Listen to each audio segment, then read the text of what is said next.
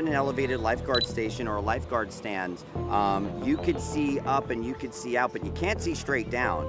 And by having the drone in the air anywhere between 25 to 100 feet, you could see a vantage point that you can't see otherwise.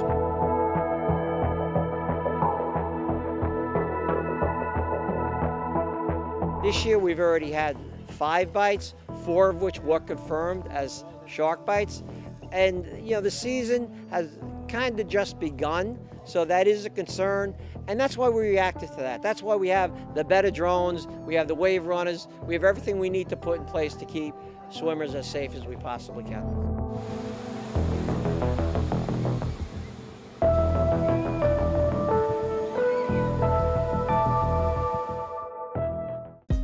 Hey, thanks for watching. If you like this video, check out these other videos from USA Today to stay up to date with all the latest news.